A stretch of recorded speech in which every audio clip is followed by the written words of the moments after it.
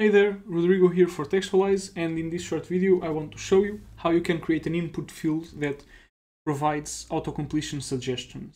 So if I run the application I have at hand, it's just an input field with nothing in it.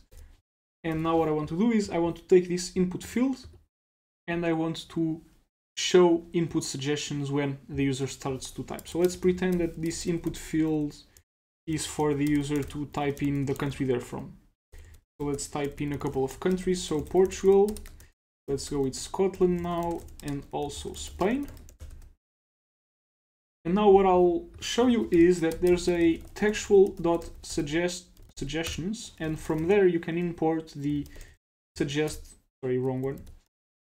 So textual.suggester, you can import suggest from list.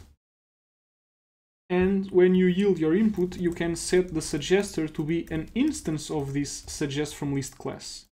And you just give it the list of countries. So in the general case, the list with the possible completions.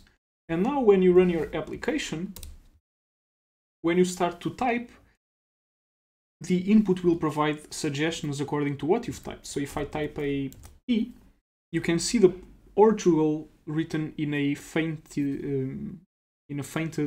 color, and if I press the right arrow, then it auto-completes.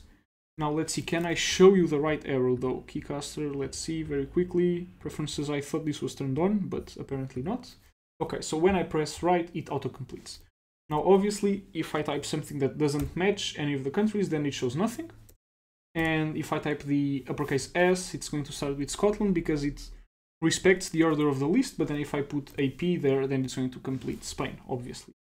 And also, by default, it is case sensitive. So PORT does not autocomplete Portugal because of the P. However, you can change this. You just go to your suggest from list, and when you instantiate it, you change the value of case sensitive to false. So it's no longer case sensitive. You can run it. You can type PORTU, and you can change the casing. You can go absolutely crazy, but when you press right, it will autocomplete with the value that was in the list. All right, so the list was written, Portugal is capitalized in the, let's say, correct way or in the standard way. And so when you autocomplete it, the casing will be replaced with the option that you accepted.